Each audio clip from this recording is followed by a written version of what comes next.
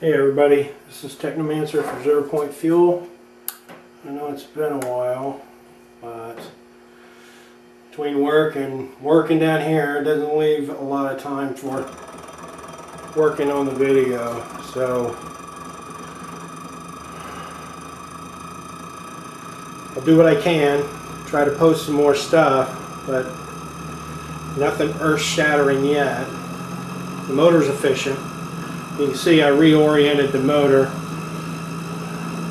completely. I've tried a few different generators on the back end. I've got one more design to do.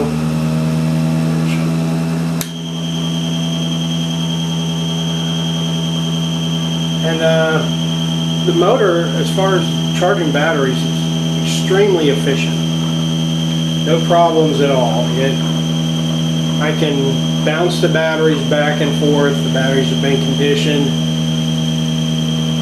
weeks, 2 weeks, bouncing the batteries back and forth, not a problem. But it does reach a plateau where it seems it's lost the electrons and it just doesn't seem to charge the battery the same. So it reaches a point where the battery is no longer being charged efficiently as it was in the beginning.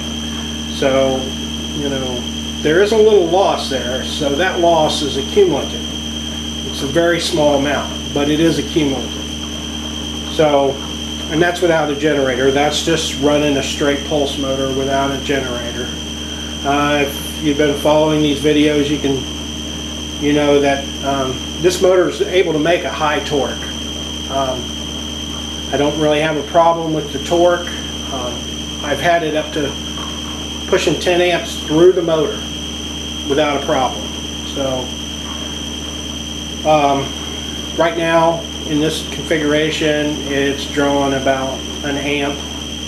It's outputting about 1.2 amps in the series parallel configuration. But the input is at 36 volts. The output isn't 12 volts in parallel with 3 batteries. So it's being divided over 3 batteries as opposed to running 3 batteries in series at 36 volts. The output's being output at 12 volts, and if any of you have done the ohms calculations there, you know that it's not over unity. Even though amperage wise it is showing you higher amperage.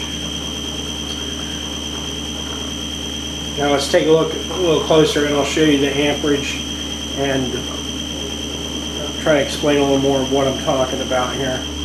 Okay, you can see the top meter is 35.1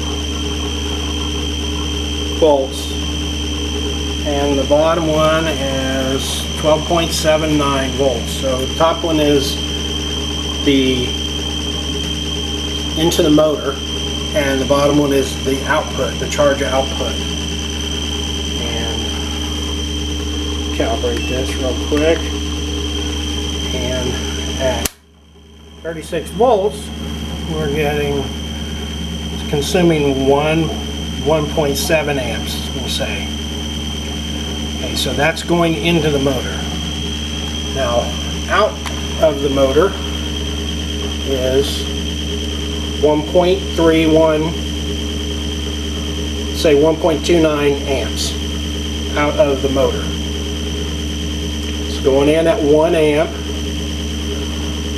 a little over 1 amp, and coming out a little over 1 amp.